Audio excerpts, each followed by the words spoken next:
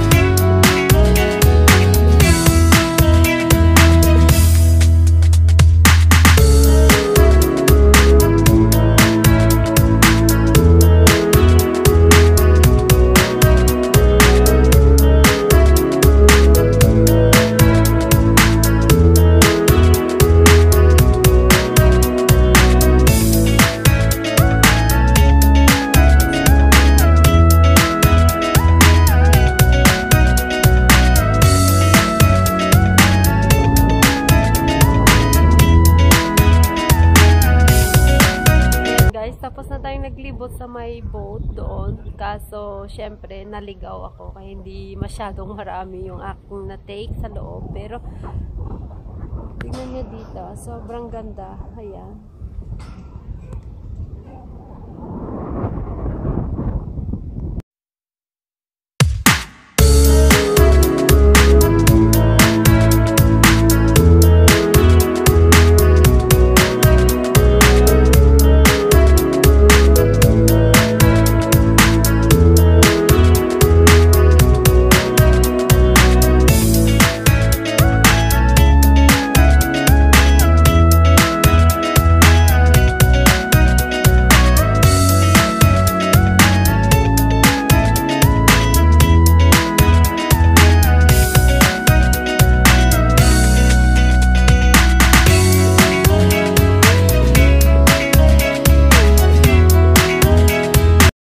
Lakad pa tayo. Tingnan natin kung ano pang makikita natin doon na banda. Parang maganda pang place doon na pasyalan. Kaya ikot muna tayo. Yan. Lakad-lakad lang. Tingnan natin yung kapaligiran dito. Kasi ngayon ay open na. So pwede nang marami na ding taong naglalakad. Kaya samahan nyo ako at tayo maglibot-libot lang dito muna.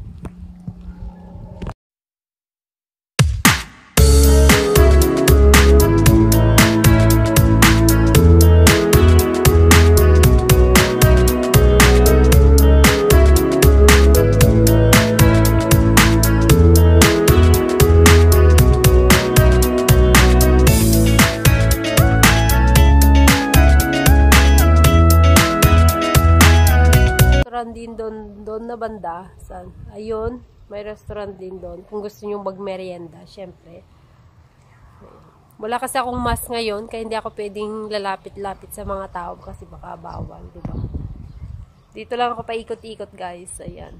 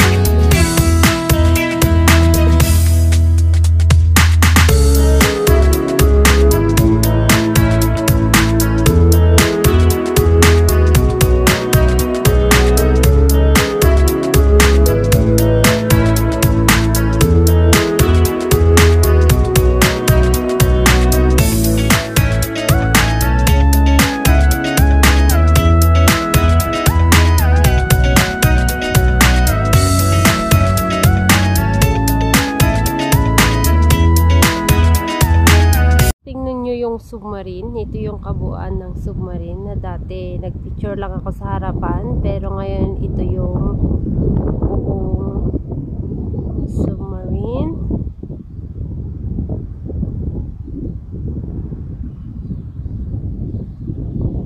Sobrang malaki. Gusto ko nga sanang pumasok at tingnan ang loob, kung anong loob ng submarine.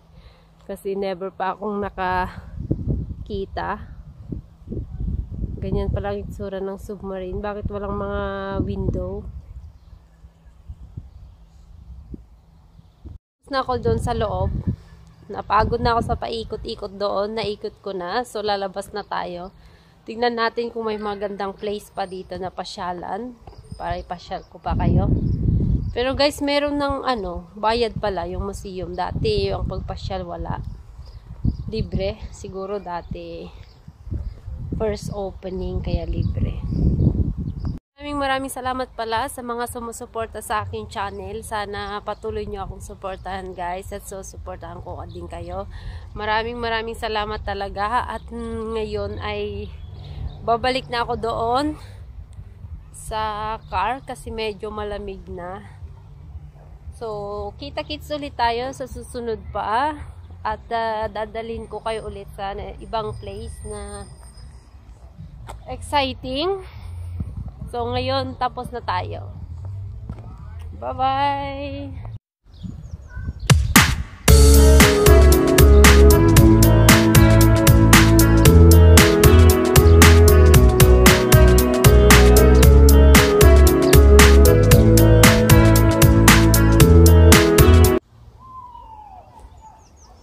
Guys, tapos na tayo sa pamamasyal sa loob ng boat. Doon tayo galing kanina. Ayun na boat. Doon tayo pumasok at umikot-ikot sa loob. Kaya ngayon, babalik na ako doon sa car.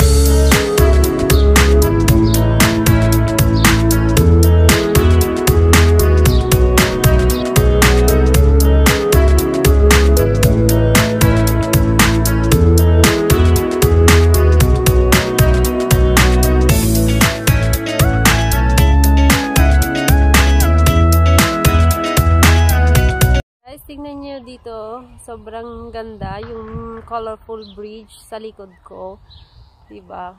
Yun ay parang mini London. Ayan, sobrang ganda. Tingnan niyo yung may tubig pa sa gitna na umaagos. Tapos sobrang linis. Kita niyo doon. Ayan, yung paligid. Guys, kung gusto nyong bumisita dito sa may Horten Westfold, sobrang ganda. Baka gusto nyong maka-travel dito one day, so puntahan nyo itong place nito. Marami kayong makikita, mga museum, mga places, mga park, kung saan kayo gustong mag-relax. So dito ay perfect para sa inyo.